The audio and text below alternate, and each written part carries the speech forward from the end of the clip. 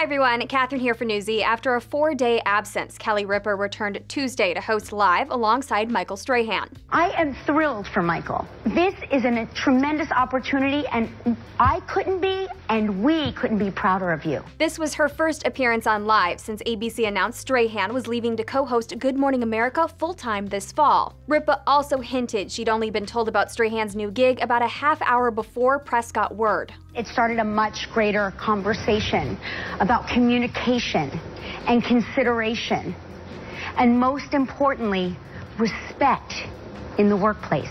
Ripa and Strahan will continue to co-host Live together until he moves over in September. ABC recently renewed the show through 2020.